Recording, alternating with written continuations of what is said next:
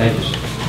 I would like to bring up Lady Patricia, Clerks Association.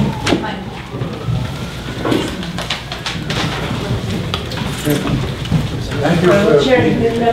Thank you for being here. No problem. Again, my name is Patricia PiecuchTestimony. I'm the Deputy City Clerk for the City of Nashua and the President of Excuse me, will you please close that? Thank you. and the President of the New Hampshire City and Town Clerks Association. On behalf of the association, we are opposing Senate Bill 318.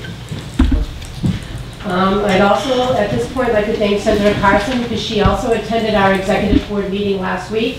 Unfortunately, it was a short time that she had to be there because of the fact that she did have committee meetings here, but she did hear concerns from the clerks that the claim of domicile for voting purposes cannot be conclusive for residency for all legal purposes without further review of motor vehicle laws. I'd like to give you one instance. Are you a CARVA voters, which is our overseas citizens and our military voters?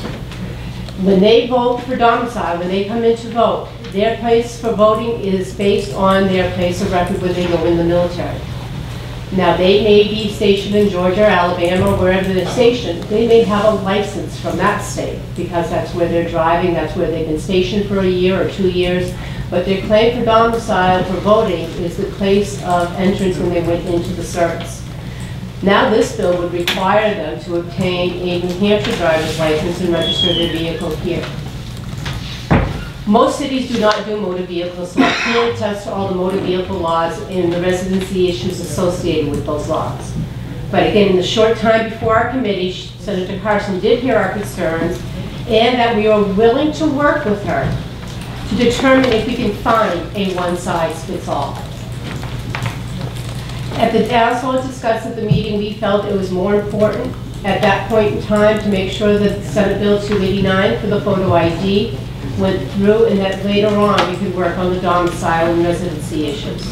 So again, on behalf of the New Hampshire Cities and Town Clerks Association, we are opposing Senate Bill 318, but we are also willing to work with her as the aspects of domicile and residency. Thank you. You realize we're going to recess this bill, so you'll have that opportunity to work with Senator Carson to bring it back to us and see if you can have an agreement. Okay. Thank you very much.